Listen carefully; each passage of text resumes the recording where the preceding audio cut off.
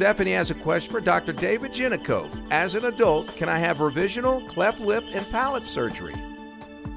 I often get adults who come in with repaired cleft lip and palate issues that they've had for years after the primary repair when they were children. And I take care of a lot of those who come in with those kinds of problems, because before they meet me, they don't know if the issues can be fixed. And that can range anywhere from a nose that they can't breathe through because it's obstructed, through scarring in the palate or actually holes in the palate, or a lip that just doesn't present itself well. Bad scar, muscles not put together.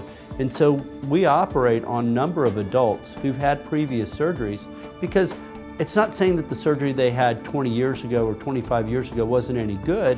It's just that things have changed. They've changed, they've grown, they've got scars, they've got issues, and our techniques are much better today than they were 25 or 30 years ago. Ask our doctors on bestdocsnetwork.com.